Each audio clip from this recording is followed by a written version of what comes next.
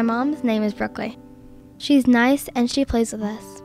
She makes my favorite meal: biscuits, Doritos, meat, and cheese. I forget what it's called, but it's delicious. My dad's name is Tony Jr. We call him Boo. But if you go up to him and try to scare him and say boo, he's like, "What?" He doesn't get scared. I was little when Mom and Dad were married, but then they got divorced.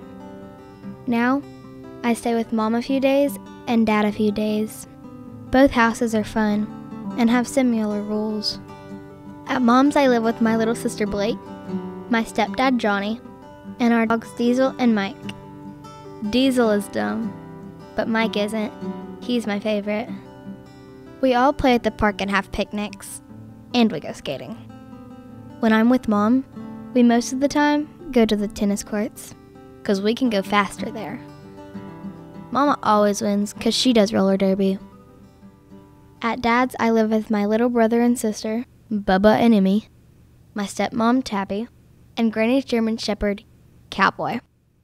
Sometimes we'll be fishing, and me and my siblings will get really bored. We'll keep asking and asking if we can swim, until Dad says yeah. When I'm at my dad's, we go skating too. The floor where we skate is wood. With Dad, I go the fastest, because I want to be like my mom. Sometimes, I want my mom and Dad back together. But it'd be weird if they got back together.